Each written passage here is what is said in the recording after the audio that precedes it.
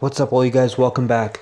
Seth Rollins returning at the Royal Rumble. Yes, that's right, Seth freaking Rollins. The former Shield member returning at the Royal Rumble as a surprise entrance. This is incredible news. This is what's actually being reported. Seth Rollins, the architect, is returning. It's been a while. It's been a few couple months. We know what happened. He had a child with his fiance and wife, Becky Lynch. It's reported that Seth Rollins will possibly win the Royal Rumble and take on Drew McIntyre. That's actually a really nice matchup. Really good size there. We got a heavyweight versus a smaller man with agility and speed.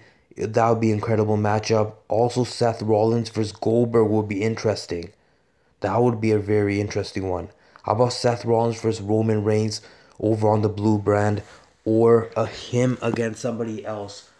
Roman Reigns, somebody else returning like Brock Lesnar. Seth Rollins is back. He's possibly winning the Royal Rumble, beating all 30 men.